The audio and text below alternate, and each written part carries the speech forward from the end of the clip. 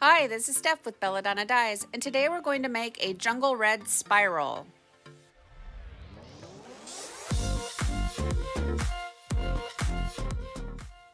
Decide where you want the center of your spiral to be and give it a little pinch.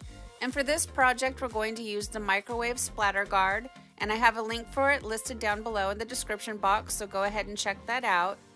Put your hemostat on one click because it doesn't need to be overly tight. You don't want to tear a hole in the center of your shirt. And then just begin to spiral it up, and with your opposite hand create pleats and wrap it around. To remove the hemostat, unclick it, and then with your other hand hold down the center of the spiral and gently wiggle it out. If you don't hold down the center of the spiral, you're going to pull it out with you, and then you're going to have to redo it. And then just secure it by using rubber bands or kite string, whichever you prefer.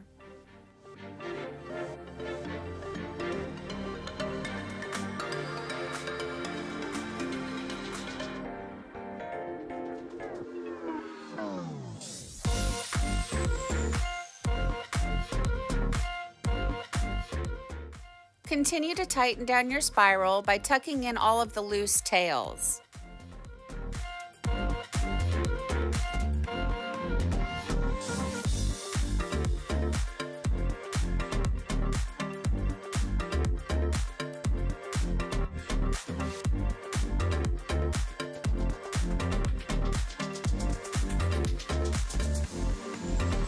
Using a washable marker, mark out your pattern. And I got so excited to add the dye, I forgot to build the ice barrier.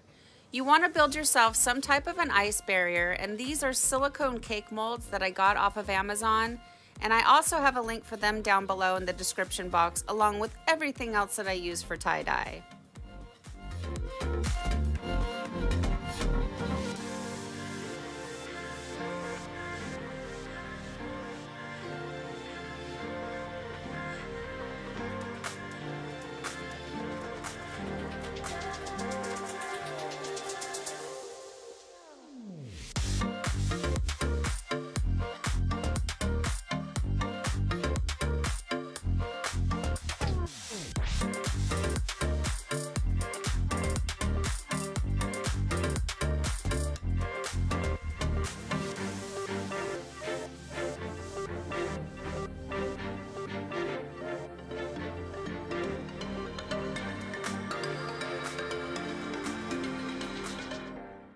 Grab a mask and give your project a quick little sprinkle of soda ash for good measure, and then add your ice.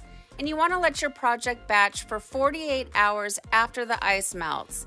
The reason for the 48 hours is it's cooler here in Oregon, and I want these colors to be as vibrant as possible. So you can do 24 hours, but I suggest 48. It's been about 72 hours since the ice has melted. I got busy and I couldn't get to the shirt, and that's fine, it's no big deal. After 48 hours, nothing is really happening anyways. So you want to start by using cold water to rinse away any soda ash that might still be reacting within the fibers, and then gradually increase your water up to hot and rinse until the water runs pretty much clear. From here, I take it to the washing machine, and I did 2 Synthropol hot water cycles. And then I did a 3rd hot water cycle using Millsoft to bring softness back into the fabric after the dyeing process. And then I put it in the dryer and I ironed it, and we'll come back and see the results. Well, here it is, guys. Here's our jungle red ice dye after it's been washed and dried, and I think it turned out beautiful. I love jungle red. It's one of my absolute favorite reds. It's such a deep, dark, and mysterious red. And it's really good for ice dyeing because it stays pretty true. It does not have a lot of color splits.